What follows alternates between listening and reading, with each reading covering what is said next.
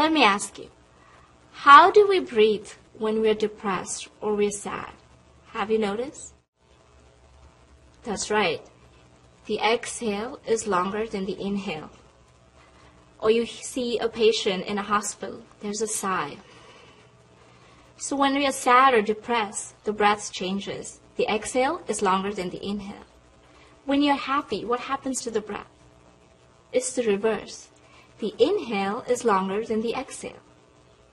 And now what happens when we get angry? That's right, the breath is rapid, it's short, it's fast-paced. So what does it tell us about our breath and our emotions? They are connected. For every emotion, there is a corresponding rhythm in the breath. Now let's look at the mind. In a day, we have thousands of thoughts. The mind keeps just racing. And it's just the tendency of the mind to do so. Now let's see, if I asked you, don't think about a pink elephant. What's the first thing that comes to your mind?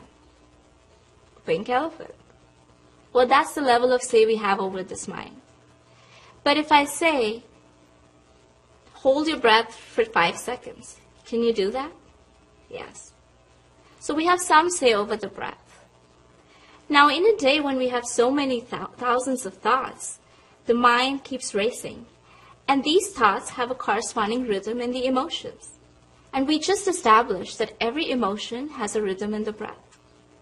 So what's the smart thing to do to reverse this relationship around? We use the breath to influence the emotions. And that, in turn, influences the mind.